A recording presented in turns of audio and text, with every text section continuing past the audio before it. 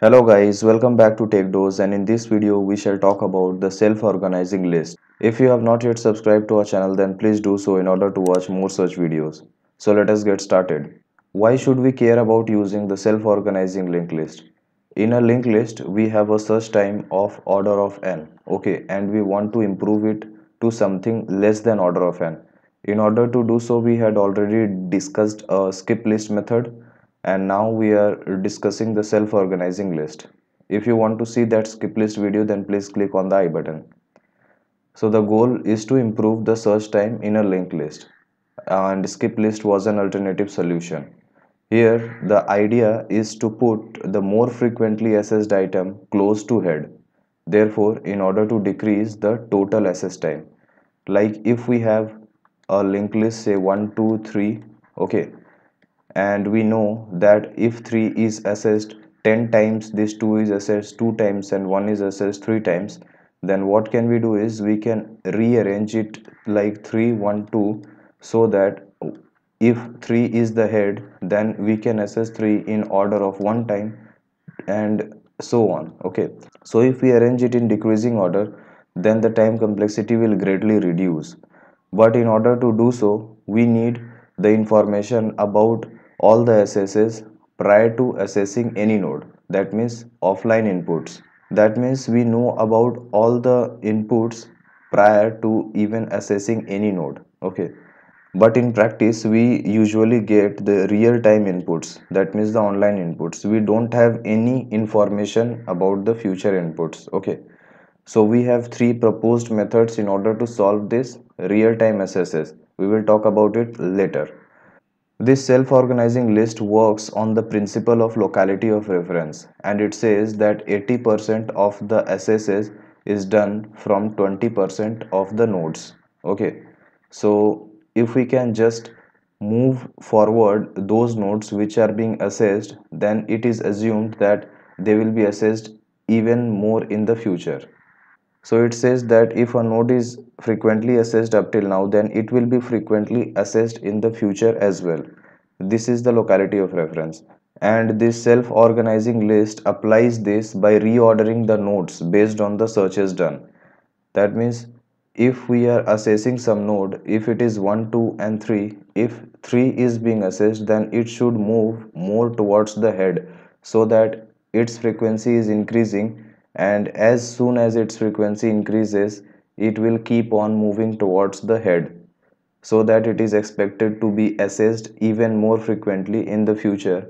And if it is closer to head, then its time complexity of search will decrease. So this is the idea behind the self-organizing list. So let us talk about the three methods. First method is the move to front method. So what does this move to front says? Move the current assessed item to the front or head. So suppose we are assessing this 4, okay, our head was at 1, this is our head, we are assessing say 4. So this method says that whenever we are assessing some node, then it is expected that the next assess will be from the same node as well. So what this process will do is, this process will just unlink this, will link it together, and will move this 4 to 1, and will point this head to 4. So what it is doing is, it is just removing this element which was being assessed and is putting it back just before the head, and is updating this head. So this linked list is updated.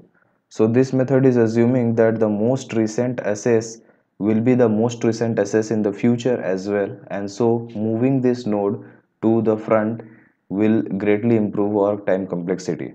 Okay, but it can over reward an infrequently assessed item. Suppose we had a total of 100 SSs, and out of this 100 SSs, 4 was assessed 2 times. Okay, so for these 2 times, 4 will move to head irrespective of whether it is frequently assessed or infrequently assessed. So this is like over rewarding someone. Okay, so this method is not so appropriate. So now let us look at the count method. So what does this count method say is that for each structure we will have an extra variable which will store the count of the frequency of that node. Okay, frequency of SS of that node. So whenever we assess a node, its count value will get increased. So let us take a simple array. It is stored in each structure. I am just taking array for simplicity. Initially every SS is 0.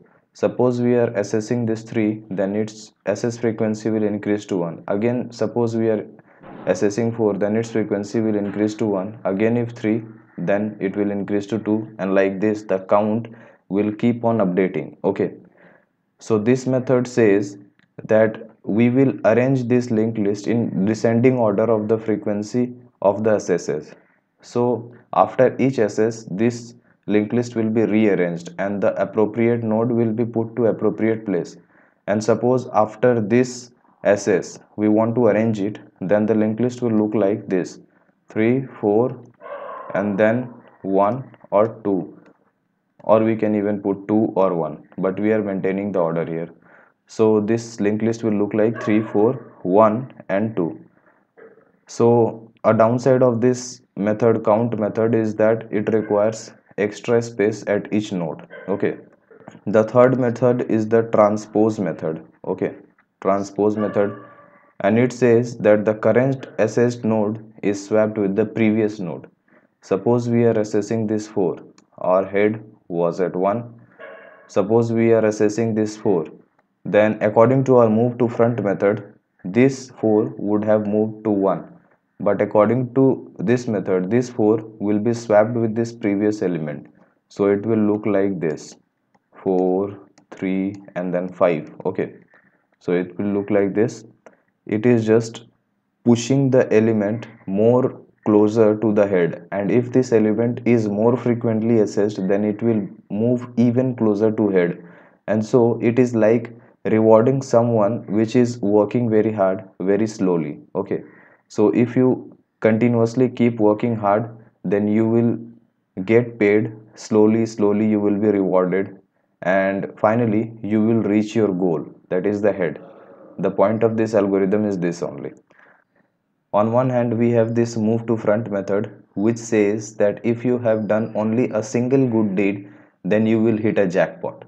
And on the other hand, this transpose method is saying that if you continuously keep on doing good deeds, then you will be rewarded slowly, and at the end of your life, you will hit your jackpot. So this move to front is a fast method, and this transpose one is a slower method, and this count method is based on the frequency. So let us see the time complexity. The time complexity will still be order of n. Why?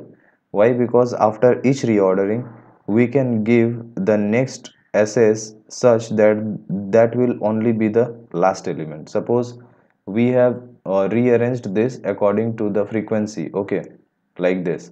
Now the next SS can be 2, and so the last element will be assessed, and even if it is rearranged, then this one will come last. Okay, after rearrangement this will look like 2 and 1.